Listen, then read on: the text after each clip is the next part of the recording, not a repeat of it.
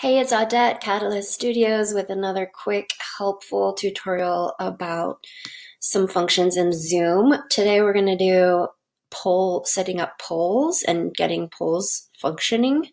So in case you didn't, we're going to start with account management and account settings, in case you didn't watch my other video where I showed you.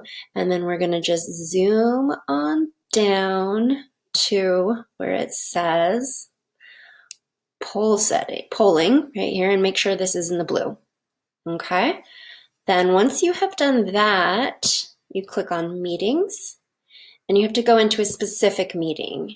It doesn't seem to be enabled across all meetings once you set it up, which I thought it would. So this is today's strategy session, and I have 3 polls that I've already created, but I'll just show you real quick an example one.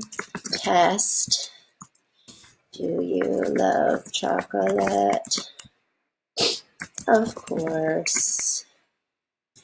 No way I am a million.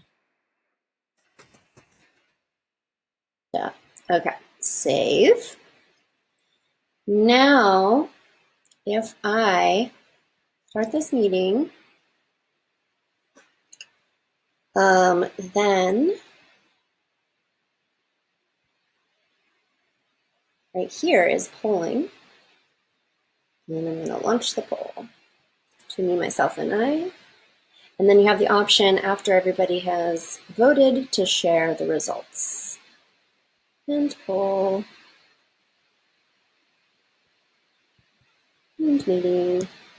And there you go. Hope that's helpful.